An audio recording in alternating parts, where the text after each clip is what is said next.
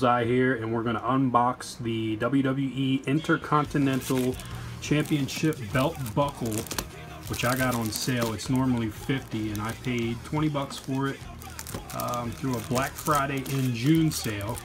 I have not seen any of these on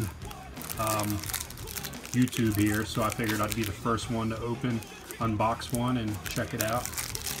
I probably should have a tripod right now, but that's alright. We'll one-hand this deal. Let me put the camera down real quick. Stay with you guys. Okay, got it unwrapped. And there she be. Now, notice there is no white border, which is fine because I have an actual white belt. And I will post a picture or a quick video clip at the end of this showing how it looks on the actual belt. Has some good weight to it, as you can kind of hear. Oh my, it looks awesome.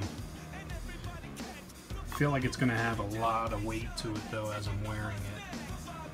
So that is the Intercontinental Championship belt buckle, and this next clip you'll see what it looks like as it's on. Thanks for tuning in. And this is how I get down. Generation X coming to your town.